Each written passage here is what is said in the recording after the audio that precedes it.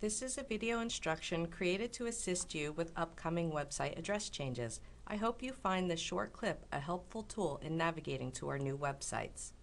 You may need to update your web page bookmarks or favorites for the Alaska National Weather Service online sites if they have the older addresses.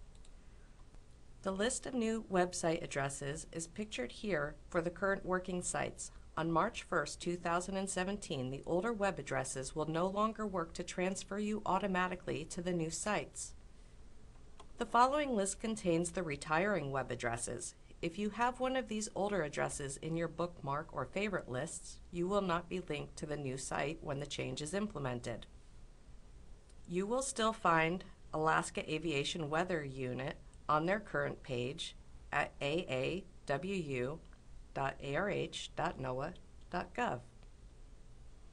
The changes for the web addresses are going to be easier to navigate since the links are going to start with the same format for all of the offices. The new addresses all start with weather.gov with a /. Let me show you how fast it is to navigate to the new sites. Let's start by going to the address bar and type in the new address. For instance, if we type in weather.gov and a / Alaska,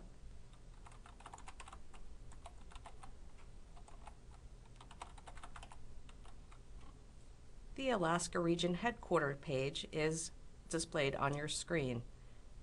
You may notice that the word Alaska changes to ARH on the address line. That is okay. This is the place where you want to save your bookmark or favorite if you want this in your list of weather sites.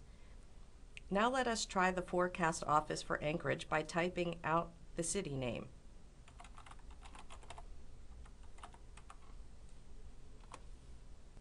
Again, the location for Anchorage changes to a 3-letter identifier, and this is the latest web address to save. You can also just type the address with a 3-letter identifier for all of the weather offices. Let's do this for Juneau.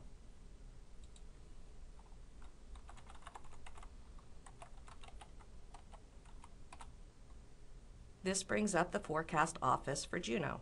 Remember, the new web addresses go into effect on March 1st, 2017.